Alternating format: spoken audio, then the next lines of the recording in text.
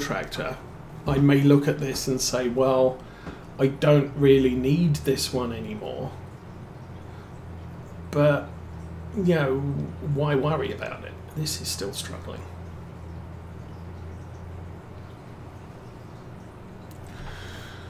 Okay, well,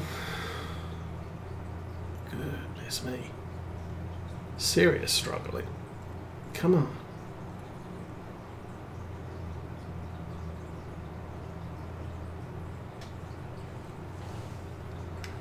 As I said, the thing to do next is to... oh yeah, we're slipping. Okay, running with narrow tyres not working.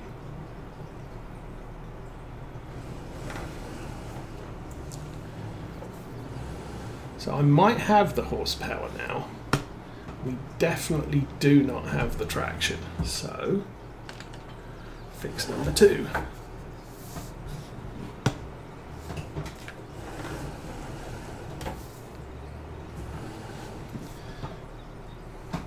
I should have done that earlier. Rather than just checking the engine, I should have checked to see if we have traction on the wheels. We do not, so customize.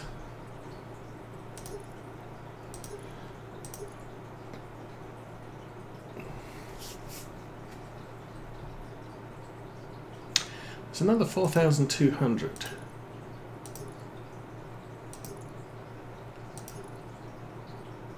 Standard tyres are free.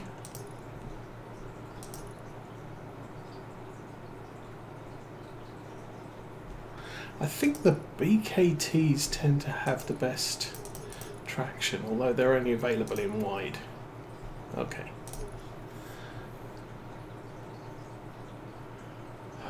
Do I put weights on the back as well? I've got a weight on the front. I've got a huge weight on the back, namely the trailer loaded with goodness knows how many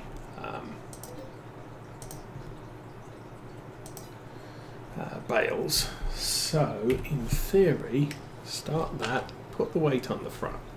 That will give us added traction on the front wheels. Obviously the trailer hitch is going to be crazy heavy, so that's going to give me added traction on the back, possibly reduce the traction on the front, but I think not too greatly. And let's not drop the weight off, let's load the trailer, and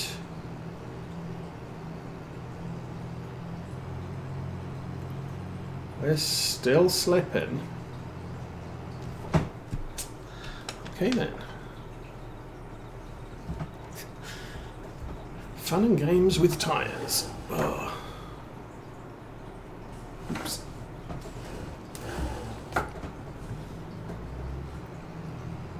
Oh.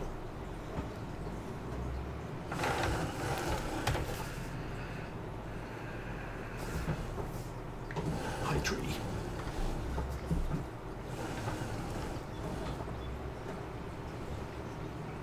Oh, now the other thing we did this week was we now have an emergency generator installed on the house, so power failures will no longer affect me.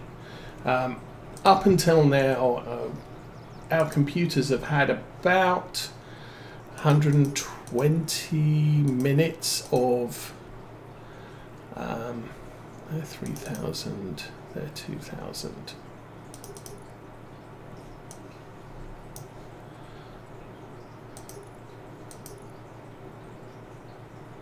Let's go BKTs on the back on this.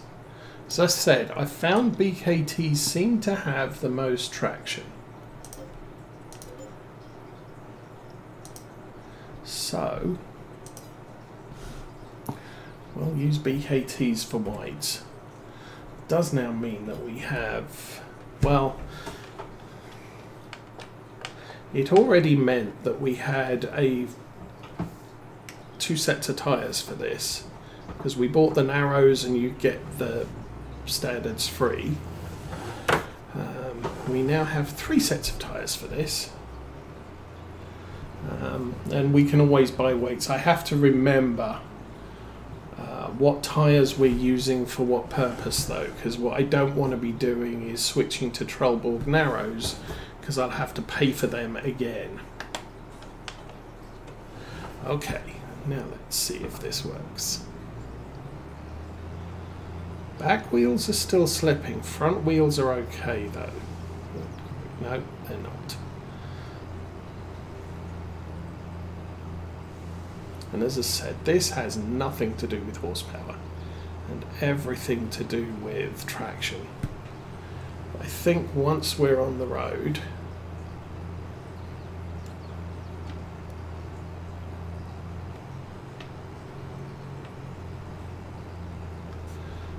we may have less issues, I'm not sure.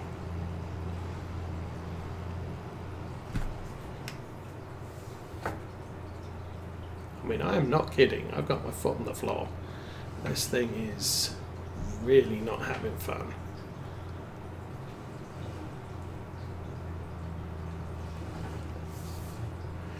And now you know why tractors travel slowly on the roads.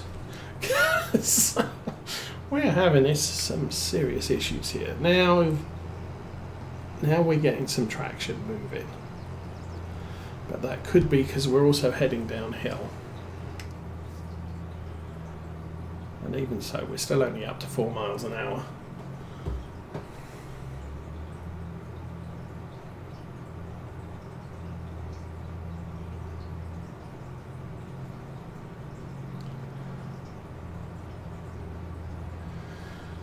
And then of course I say to heck with it and go and lease a New Holland T8 for an hour.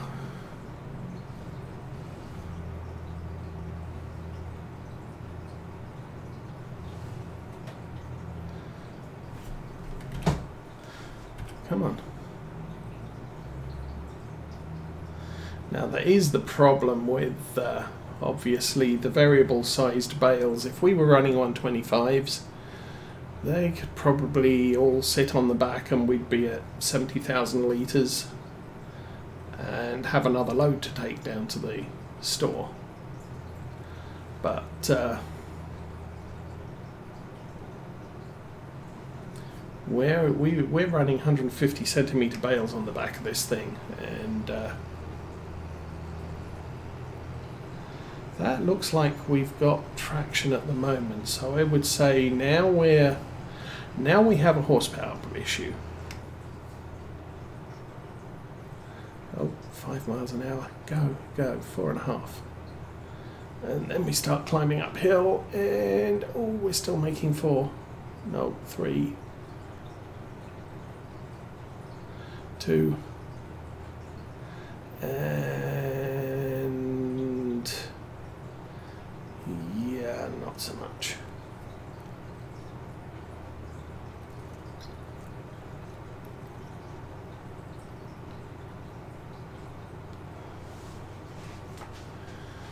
And the problem is now I'm into this for, what did we add? 12.5 plus 3. It's pretty much another 15,000 on top of what we'd already put into this.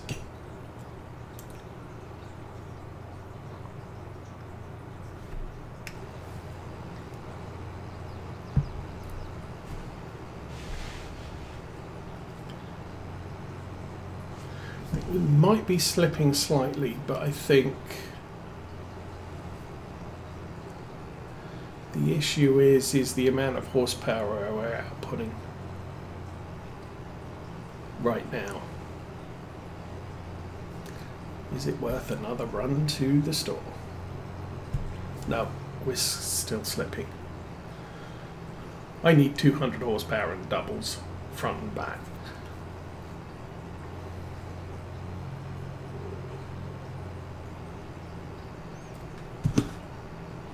Are we slipping?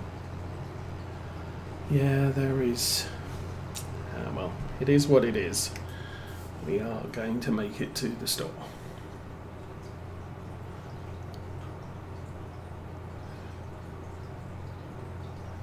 We might not be there till 5 o'clock this evening at this rate. Goodness grief.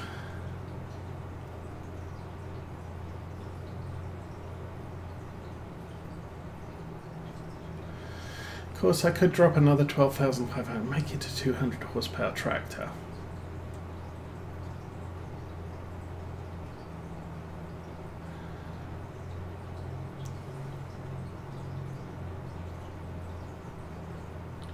Now see, with our last farm, we did have, I mean, we were looking, actually, we were over horsepowered on a lot of stuff because of issues like this. But our workhorses were just shy of 400 horsepower. We had 2 of those, and then we had 3 other tractors in the 250 horsepower range. This is small for that. But, yeah, it's not necessarily a bad idea. We could just then have a telehandler or something like that for working in the farmyard. And really just go with this being our utility tractor. But frankly, I think I'm taking this down to the store and getting another 25 horsepower added to the engine.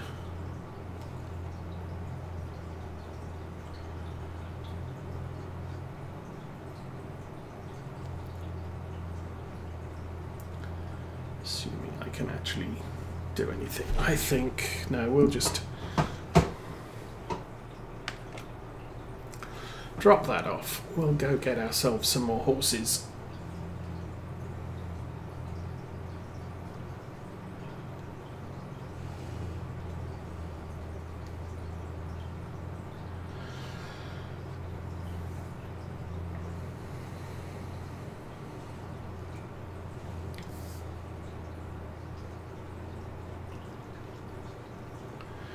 That's 25,000. That makes the cost of this tractor around, it's 116 base plus, was it 25,000 on the engine?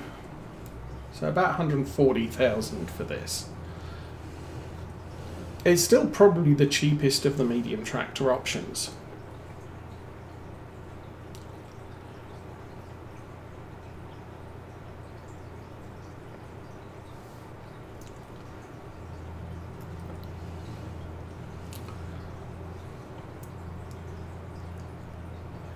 It's just looking at the long-term prospects. Where does this tractor fit in with future development?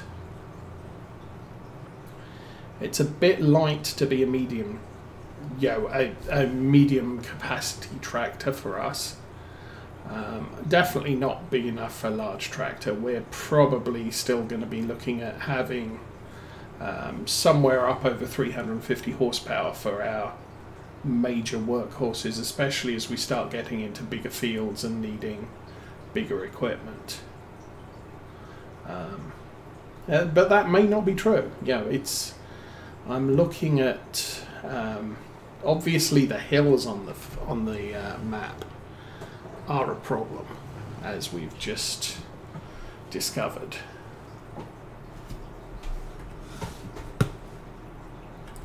I know. I need a new chip, Mr. Workman person.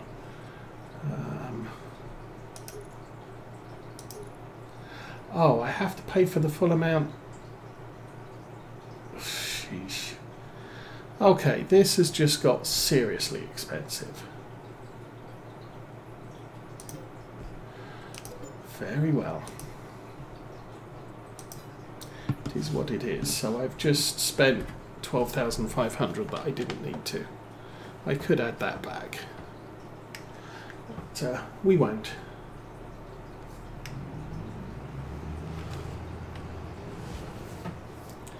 So many mistakes. And hopefully this works.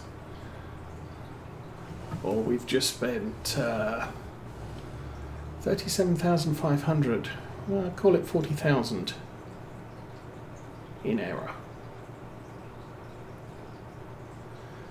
It's not like I'm not really looking at we'll be spending much money in the next couple of months. We'll have the income from the silage bales, which will be a good thing.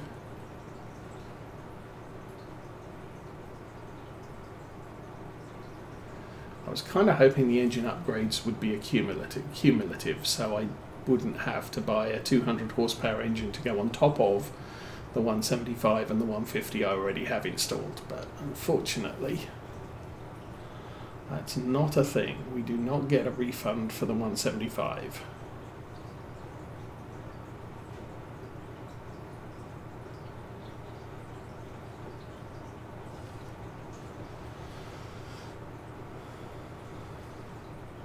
We will need to put the narrow tyres back on in spring when we come to spray our barley. That's not the turn, it's the one after the signpost. And I must remember to turn the crop sensor on when we do that to improve our environmental score. Okay, we should have a trailer just up here with a large queue of traffic behind it.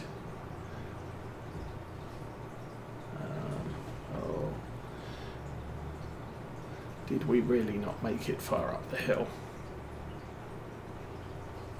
It's good grief, it's further down the hill than I thought it was. And yes, lots of traffic. I'll just drive through the yard.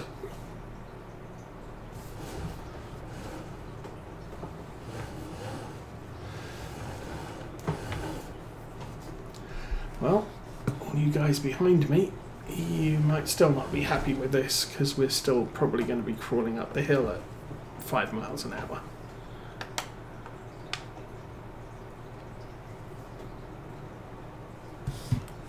Okay, we'll just do the owl trick and turn my head 360 degrees and go. Okay, we have enough power to make it to 2 miles an hour. Yay!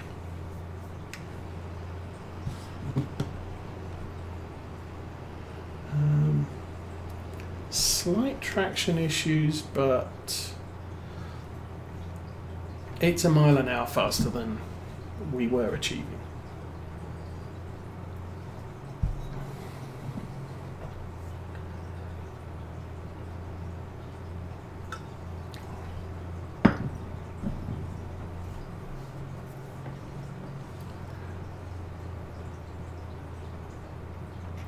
I'm definitely glad I didn't go for a small tractor, at least. I mean, even if I'd gone for something like the Class Arian 600, which to my mind is a technical replacement for the Valtra N. Similar horsepower ranges, similar functionality on all counts. 205 horsepower is the maximum. And then the chassis is lighter, so you're still going to have issues there.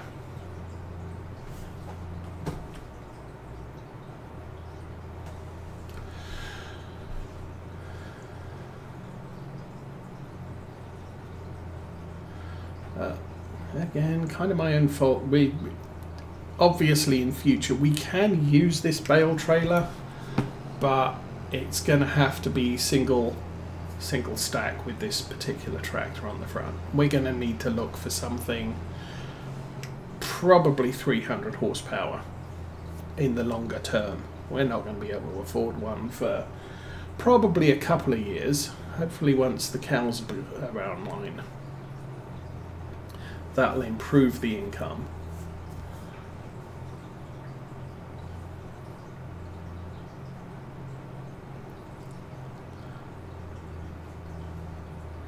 I was kind of hoping to use the income from this. The income from this, I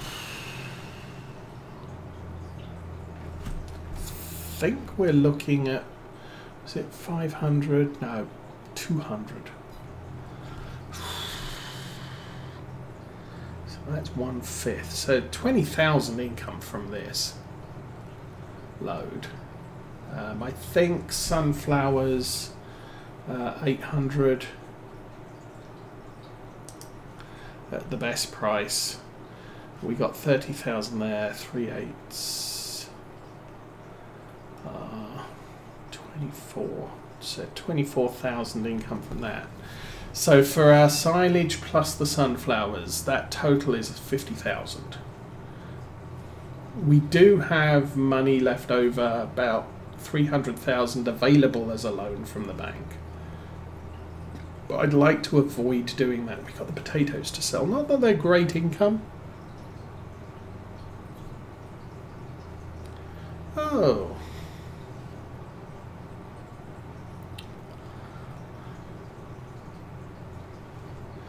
So our neighbours across the street, I think we were used to have father and son, and then the son's significant other and her kids came to live with them. We moved in just as COVID started, and so the kids and the woman didn't live there for quite a while. I'm guessing because the older guy does have health issues. But as time went on and the COVID scare got less, the woman moved in with her kids. I think she might have a new car. And they've come around to show Dad their new car.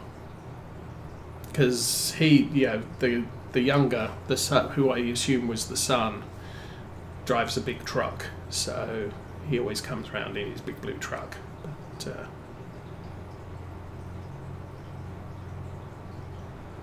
yeah.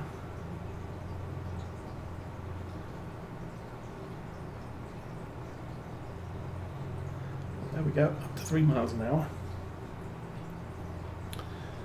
But yeah, so we had a generator installed this week. They delivered the unit on Monday. The gas people came around and connected it up on Tuesday. The electric people came around on Thursday. So we were out without power all day Thursday. And I'm pretty sure the scheduler had said they'd be around Thursday afternoon. So I was figuring I could do half a day's work and then be without power for the afternoon. As it was, we were without power from about 9 o'clock in the morning all the way through to when was it? About 3:30. And of course the electric company took the opportunity to upgrade our electric meter, so yay, thanks for that. And then the inspector came round on Friday morning and got all the generator tested and the switches tested and everything else, and basically certified that it was working.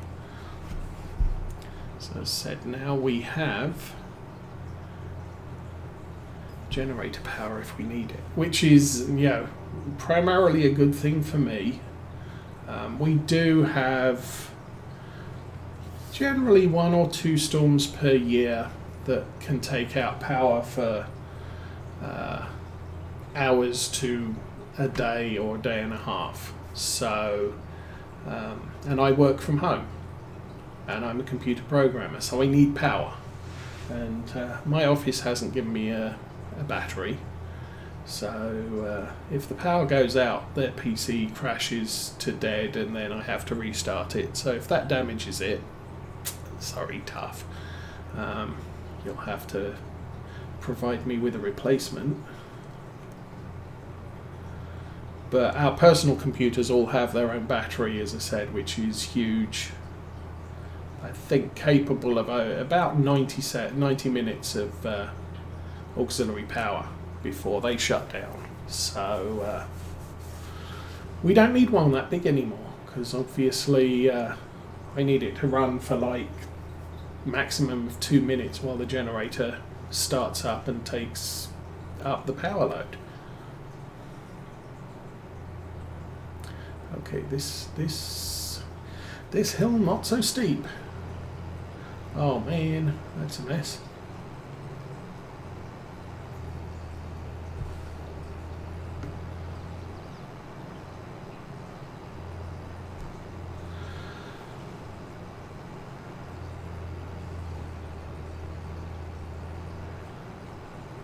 So we are not doing too badly here. Still think there might be a little bit of a traction issue and definitely a horsepower issue. So again, any tractors that we're buying for the farm are going to be oversized for the equipment. You know, we're going to be looking at 350 horsepower with 250, 200 or 300 horsepower range of equipment, just so that we've got the extra capacity to be able to actually move equipment unpowered up and down these hills. And potentially, you know, if we're in some of the fields off to the side here where the hill is steep, we are still going to need significant horsepower to be able to haul working equipment up the hill. Oh look, they sorted their lives out, exchanged insurance details, and they're now behind me again. Now technically what I should do is pull over at a convenient point and let them pass. Unfortunately, no convenient points on this map, so they're just going to have to sit behind me at 2 miles an hour. Real world, they'd probably just sail past on the other side of the road, but AI traffic's not that smart yet.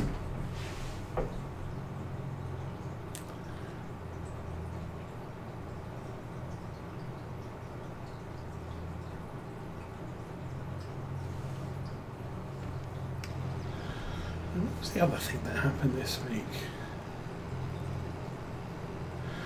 Not a lot else happened this week. I suppose I can check. Yeah, the fact that that's sunk into the road means that trailer is overloaded, and we probably shouldn't be hauling 104,500 litres of stuff on the back. And if I'd had more bales, I'd have had another 3.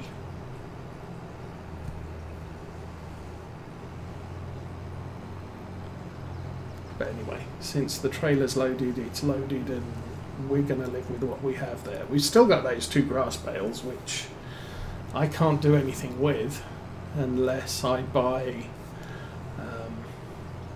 an extractor. And yeah, maybe that's an option. I have used, I did use an extractor in Farm Sim 19 for contracts. The Osa family farm at that time was Field Mountain, which Mrs. Osa and I played. We had a pair of Valtra A's as the primary tractors on the farm, and then rather than have and I had a telehandler as well. So for baling purposes, and we were running cows, I would make silage, and I used the extractor to make the silage. So we would wrap the bales and stick them on the back of a bale collector. Basically, we'd hitch up the bale collector, we'd go around, we'd collect all the bales off the field. Mrs. Osa would drop the bales off, and I'd load the extractor with the